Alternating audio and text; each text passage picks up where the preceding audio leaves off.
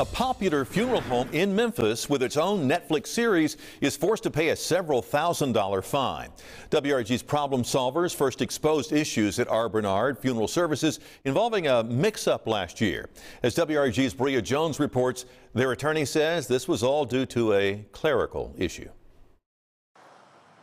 After an investigation into a cremation mix-up, the Tennessee State Board of Funeral Directors and Embalmers is fining R. Bernard Funeral Services in Orange Mound a $5,000 civil penalty plus $2,475 for additional cost.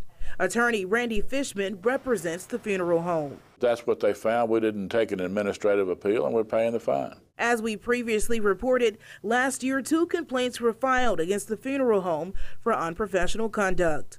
Documents show Donato Velasquez requested his mother's ashes be transferred to another urn when the family made a disturbing discovery. We noticed someone else's information inside of the bag of ashes. The name on the remains, Luz Acevedo, didn't belong to his mother, but another woman killed in a hit and run.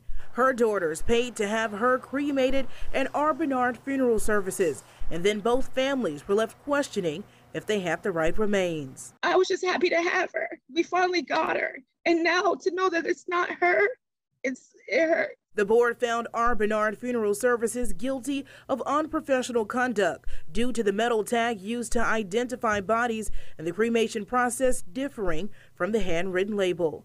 As noted in the case file, the deceased were cremated weeks apart, which Fishman says makes a mix-up of the remains impossible. We clearly understand the family's concern. The concept of finding a name was unprofessional. And that's the basis upon which the fine occurred, not